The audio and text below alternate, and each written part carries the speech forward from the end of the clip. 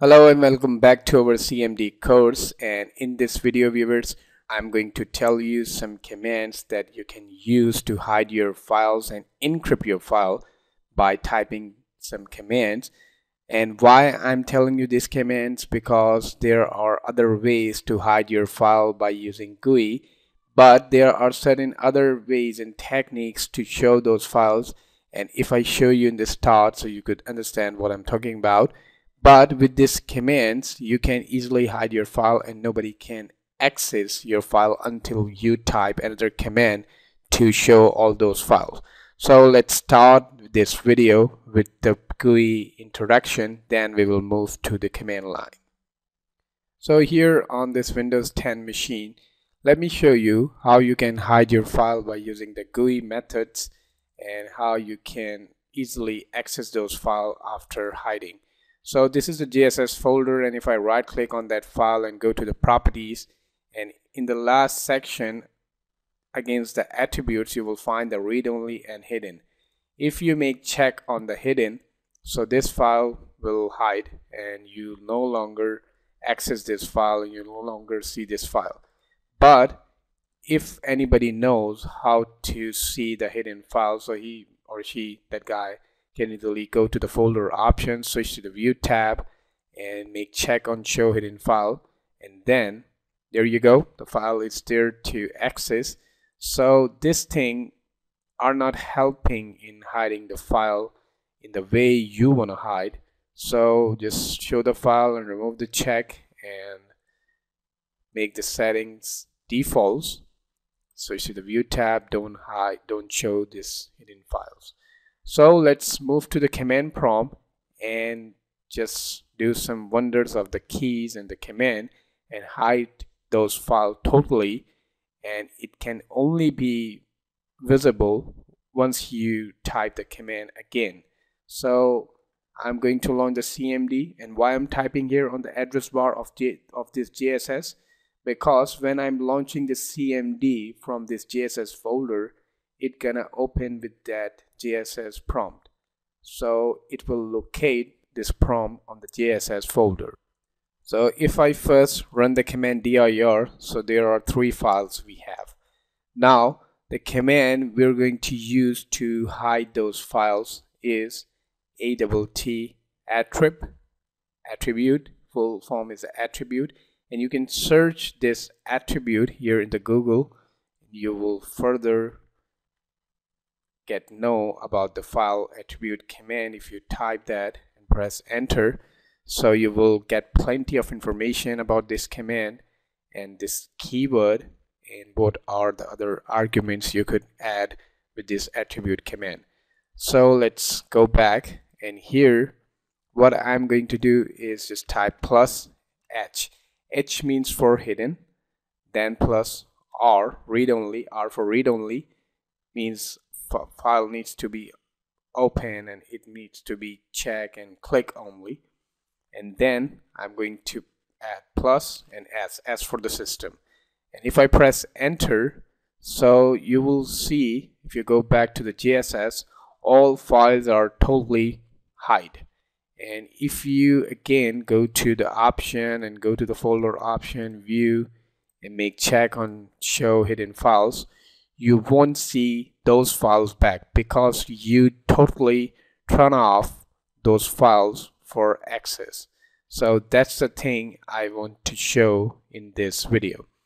So if I'm making those setting defaults, so what command really helps you to make those files visible again?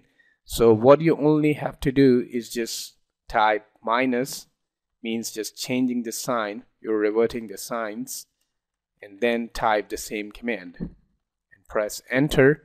And if you go to the JSS, you start able to see those files as they were. So this command really helps you to totally hide your file, and you can only, the person, when you run this command, you can easily make visible those files, because nobody knows where you install your file, where you copy your data. So you're the one who knows on which directory you hide something. Now after that we have another command to encrypt file, and if you want to further research about the encryption, just go to the Google and type encryption. So you will get plenty of details what is the encryption and how it works. And the basic definition you got is to convert information into a code. So encryption is what it converts your file, your text, your any information into unsensible form, in a form that cannot be readable. So for example, if you have a file in your machine and you want to transport that file in somebody's USB or some other media, and you don't want to just share this file with anybody, or there is a chances of recovering back of the data from that USB if you delete the file after copy that file to any machine, you see. So in that situation you can encrypt your file so it will become a anonymous file, the file that is not useful, and then you can copy that file from your machine to that pen drive or removable drive and then paste anywhere else. So it's gonna help you to totally hide the data within that file. So what is the command to do that? Cipher space /E and press enter. Now there you can see it tells that all three files are encrypted, and if we go to that folder you will see this lock on all these three files that tells that all these three files are totally encrypted. And let's say if you want to decrypt all those files, so you can add D just after the / and you will start seeing all those files normally. So this command really help you to encrypt your file, and these files can only run on your machine, but if somebody try to copy those files from your machine to another machine or another device, so that person unable to run this file because it is encrypted. And then we have another command to upgrade this encryption system, this encryption firmware that is added, and the command is cipher /rekey, and then you press enter.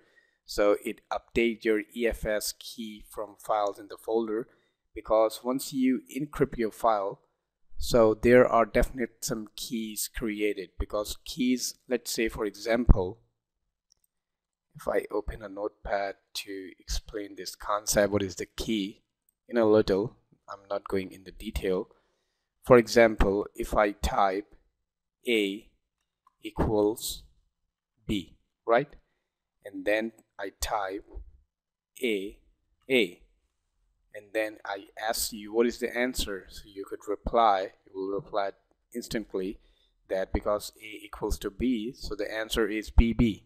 So A equals to B is the key. So if I send some data in the form of AA, so the person right behind that communication unable to understand because he doesn't know about how and what is equals to A.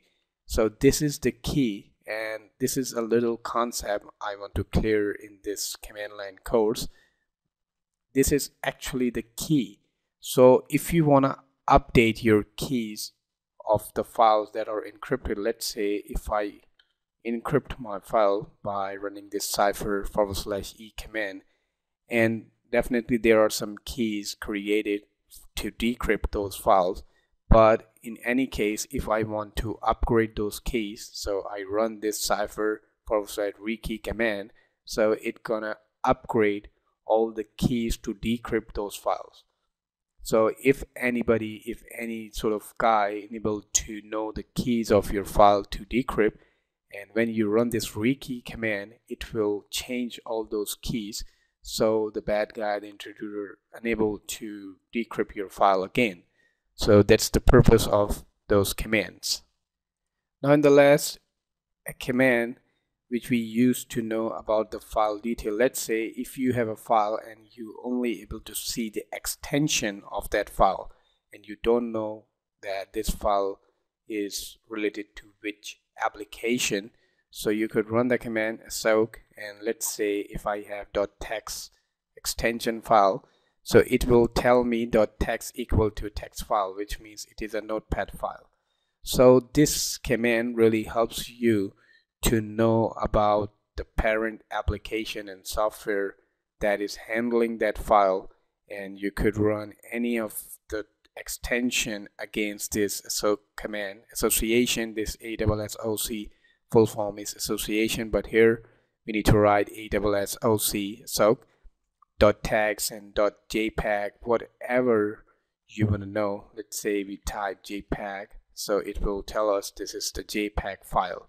So this command really helps you to know about the file detail with the extension. If you only have the extension detail and you want to know that which file is it, because these are the simple and basic extension, most people knows about those extension, but in contrast there are other extensions that are so difficult to understand, to know. So you can simply type a soak.that specific extension, and then this command will tell you that it is related to which extension and which file form. So these are the all commands we want to show you in this video. And in the last, it is a request to like and subscribe our channel. And if you have any difficulty while executing those commands, you can mention this in your comments and we will reply and respond those comments. So stay with us. Thanks for watching, and don't forget to press the bell icon for our every update of this course.